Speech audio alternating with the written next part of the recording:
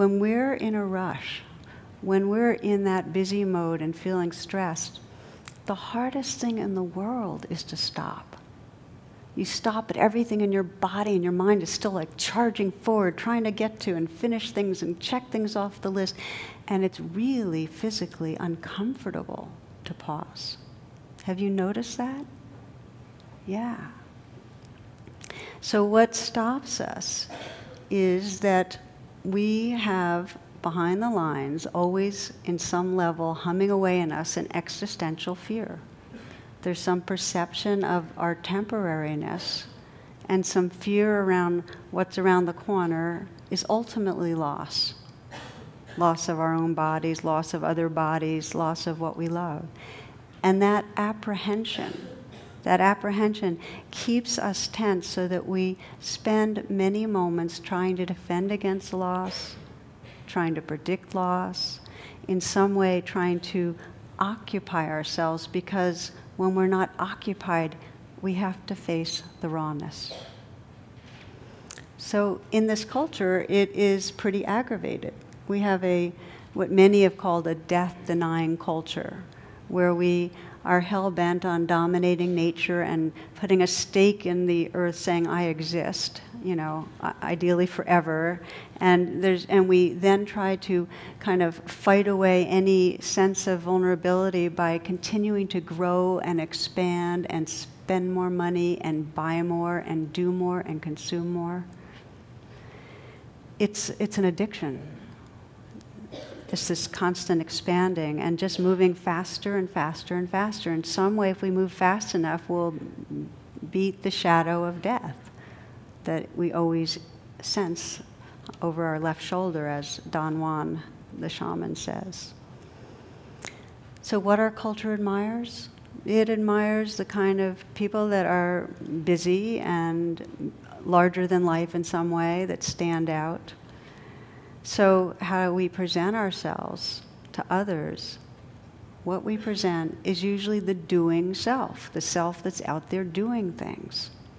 I mean, how often have you been in some conversation, the basic inquiry is not the deep who are you, but the, well, what do you do? And that's what we present.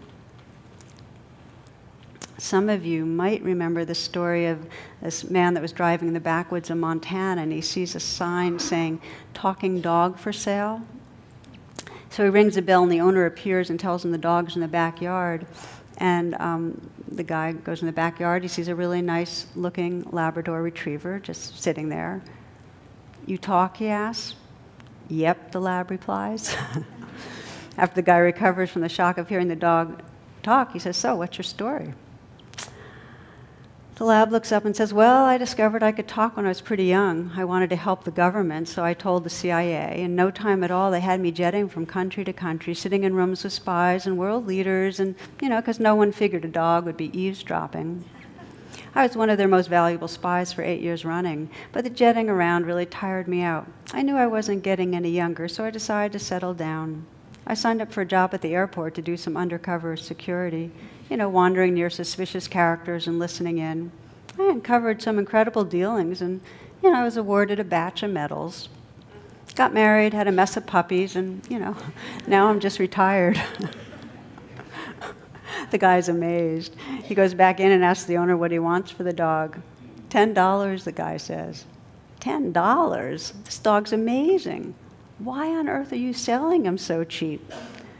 Because he's a liar. He never did any of that shit.